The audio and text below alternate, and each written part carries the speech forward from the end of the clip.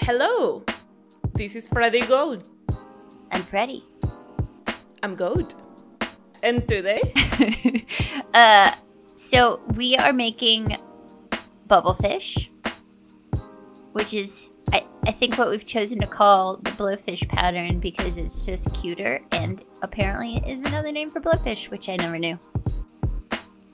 As you can see, we're starting with those luscious puckered lips. I think I talked about these maybe already, but you're doing something a little awkward. You're making some baubles and a couple SCs, and then another bauble and another couple SCs or something like that into this magic ring. It's a little awkward to do, but you will not regret it when you see the results. They're luscious, like Jenner lips.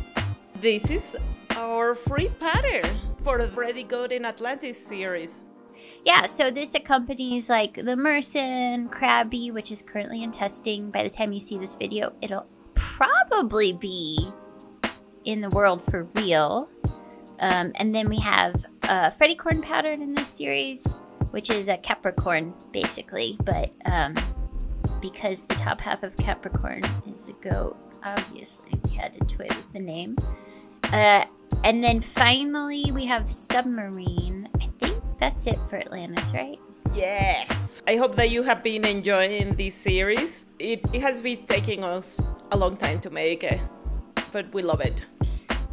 We've gotten like a little more complicated in our pattern writing between the last couple series. So like we're learning how to kind of keep up with that, I guess. Yeah, and even though we have like ways to do certain things, all our pattern creating process is so long.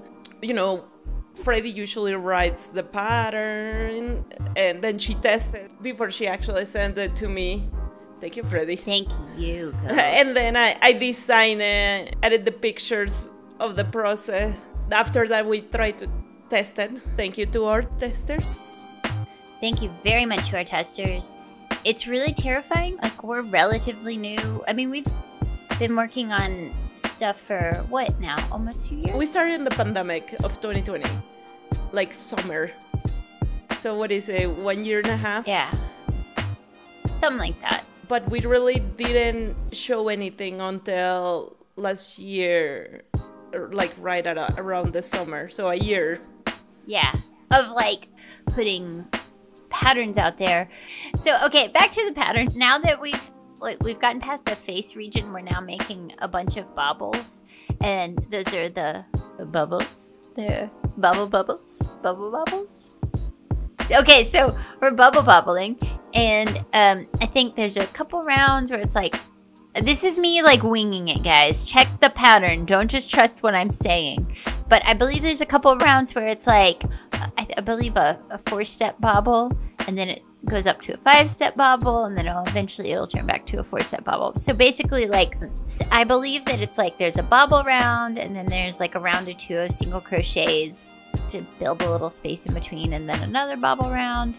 And there's but within that, there's also like some increasing and decreasing going on. So it's not complicated. This is definitely like fairly beginner. So like if you're just starting out in the Ami world, no sweat, you totally got this.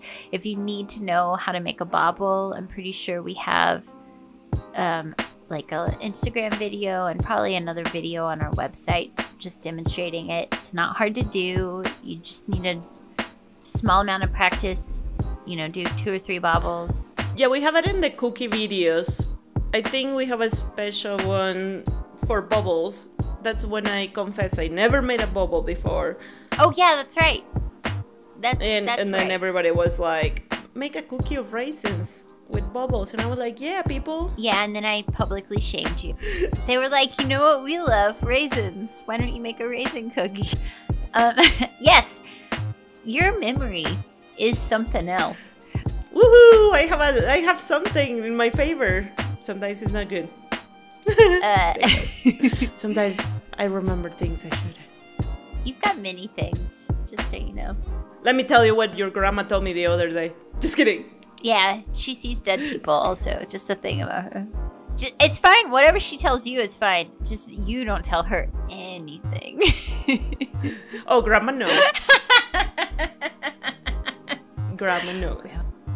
So the body's pretty simple. There's not like a ton, like other than, you know, getting comfortable making baubles if you aren't already. There's not like a ton that you are going to need help with on the main part of the body. But you should definitely, if you're going to make this, get like dark black nail polish. Yeah, look at how awesome your nails look like. So we had a really dedicated pattern tester initially who has had to take a little break from testing. And so now we're like... Thank you, Jen. Yes, thank you.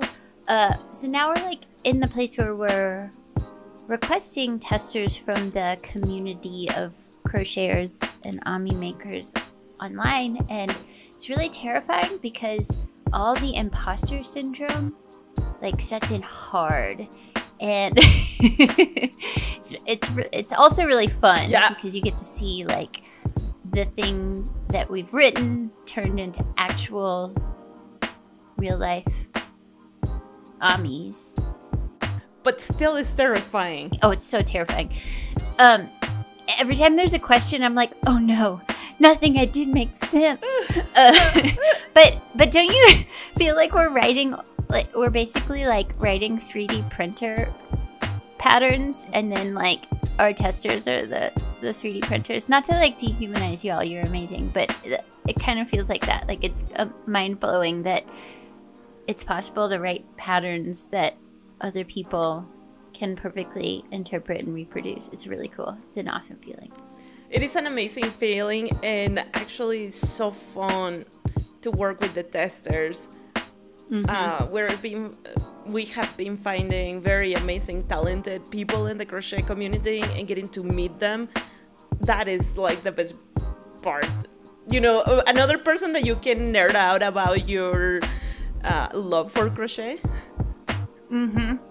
And then they have these weird like tricks that you've never seen before that like make life so much better.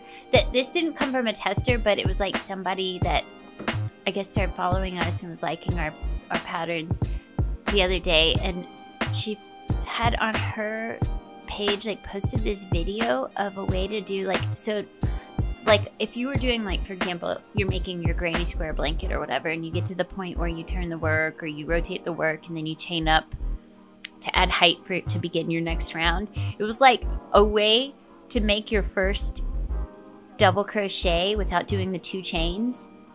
So it looks like almost identical to an actual double crochet, and you get the height and you don't have any of that like weirdness that you always get when you do the chain up method. It blew my mind. That's the best part, exciting. The things that we're learning. So this first part of the video we wanted to dedicate it to the testers. Thank you so much. You are very talented, and thank you for helping us to have amazing patterns to show the community and to make it. We really enjoy talking to you about crochet, since our husbands are tired of hearing us. We should, yeah, for sure. We should remember, well, no, they're not, I don't feel like they're tired of it. They just don't understand it because they don't do it. I feel like the marketing intern still is calling it knitting. Yeah, he does that to piss me off. And I finally said to him like a couple weeks ago, please stop making that joke. At first it was funny, now it's actually just hurting my feelings. Because my business has been yeah, I almost like started crying. I was probably like a little hormonal or something, but and you know what? He felt so bad. He felt so bad. And then I felt really bad because I was trying to learn Tunisian crochet, which Tunisian crochet, like I'm sure a lot of the people watching this know what it is, but if not, it is crochet, but rather than like working a single stitch at a time and like completing the full stitch, you pass in one direction, like basically loading your crochet hook with the first half of a stitch, and then when you get to the end of your work, you go back in the direction you came from, like completing this stitch and removing the loop from your hook. So when you are working, it looks like you have a loaded knitting needle. And my husband, like, very sweetly was like, "Oh wow, what are you knitting?" And then he saw the hook on the end. Like, he obviously had never seen 2D Shin crochet before, so then he saw the hook on the end, and then we had just had that conversation. Going pale. And he's like, "Oh no, I'm sorry, it's crochet." And I was like, "It's cool, this one actually really looks like knitting." But also, it's crochet. I felt bad for making him feel bad. But also it's crochet. But it was a learning moment. We're not a gang like the crochet gang that is like, just crochet. We respect knitting. We love it. No, knitting's amazing. Yeah, knitting is beautiful. I do it, albeit kind of crappily, but like, you know, you should know the difference. Yeah, I don't know. Yeah, husbands. Come on, that's our business. That isn't like our tag name. Yeah. Freddy Goat crochet. Yeah. No, Freddy Goat knitting. Right. I mean, and if we open that wing of the company, then we'll have to have a whole other Instagram account. We're gonna have to find somebody who's actually a good knitter also to join us. I love crocheted amigurumis, obviously, and I love crocheted like blankets and stuff. Gorgeous. And I love crochet because I feel like it's more like it keeps your attention more. I feel like you're always doing something different. Like my struggle with knitting is like knitting to me makes like of the kind of fiber art fabric making realm. I mean, weaving's also obviously amazing, but knitting is gorgeous. Like I want a knitted sweater. I don't want a crocheted sweater for more than one reason. Not that there are no cool crocheted sweaters, because I've seen some baller crocheted sweaters out there, but it's like knitting is like more elastic. It's not as dense, so you don't like, it's not as thick. Like it just, there are things like they each have their different strengths in my head. So like I love knitting, and I go through these phases where I'm like, oh my god, I just want to make a beautiful sweater. But my struggle is that like at my skill level of knitting, if I try to make a sweater, it's got to be still relatively simplistic. So I'm like doing, you know, stockinette stitch for, you know, 100 rows or something, and that is really boring. Whereas like if I'm gonna be crocheting, like something's changing up every row or two, or like I'm increasing, I'm decreasing, I'm shaping something. So like to me, like my kind of quasi ADD is satisfied by crochet in a way that knitting doesn't satisfy it. Oh, okay, here we go. Sorry, I missed a lot. Okay, so now we're making the tail. And it's a little strange. We're like making kind of like a little funnel, but we're only really doing decreases on one half of the work. So one side is decreasing and one side's kind of, oh, well, no, that's a lie.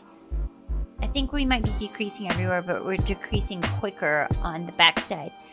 This is a place where the calculus lover in each of us can take great joy, because the rate of change is different at different parts of this tail.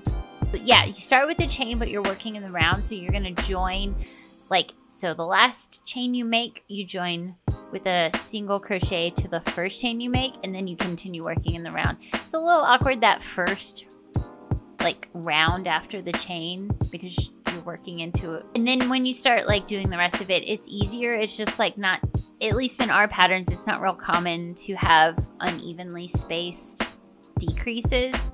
And basically, you're just, like, decreasing faster on one side so that it's like a shaping issue. So like you're trying to keep the top of it somewhat flat and the bottom is like decreasing to like slope in more quickly. And now you can see like where we're attaching it to the body, you can see we've placed the sort of flatter side of the tail up so that kind of you have this shape where like there's a big belly of the bubblefish and then the tail slopes back up to the top. I can't remember what the round number is, but you're sewing it to the body basically where the number of stitches, the 30 stitches that start the tail with those chains, matches up basically with 30 stitches of the body. And now we're gonna do, I believe we're doing the side flippers, the dorsals. These are fairly easy. These are a lot, I think they might be the same as the tail of the merson. So if you've bought the merson pattern, which you should, you'll already know how to make these. The only difference, if I'm remembering correctly, is that you do a color change when you flatten the work. Oh, look, you can see I effed it up because I forgot to do the color change.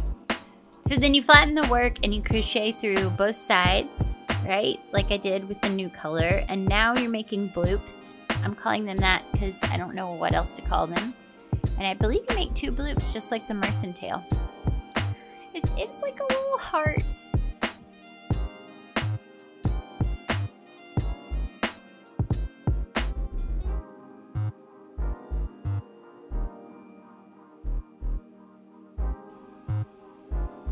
Okay, so we make the whites of the eyes, and I want to say it's like 8 single crochets, and then maybe there's a second round. I can't actually remember. And then we invisible join. We have this cute little circle, and now we're gonna make the irises with a darker color, and we're gonna make, I think it's 7 single crochets, if I'm remembering correctly. Do whatever the pattern says. You don't have to do what I'm saying right now. And then you're going to leave a tail because you're going to sew this to the whites of the eye. It matches my nails beautifully, by the way, if I say it myself. So you sew them into the eye, and then you're going to like pin the eyes to your face and just see where you want them. But here's the thing. I like overlap the cheeks with the eye a little bit. So before you sew anything on, get everything pinned where you want it and like place the cheeks slightly under the eye. It's super kawaii. You want it. Just do it. Or do whatever you want. Do whatever you want. But that's what I wanted. I want to see what you make. Please make it. And then, like, sort of less forcefully, I want to say, but wow, it looks so lonely because most of your other amigurumis are terrestrial animals. Maybe you need more underwater friends to accompany Bubblefish. So why don't you grab a hobby and start crocheting by a pattern?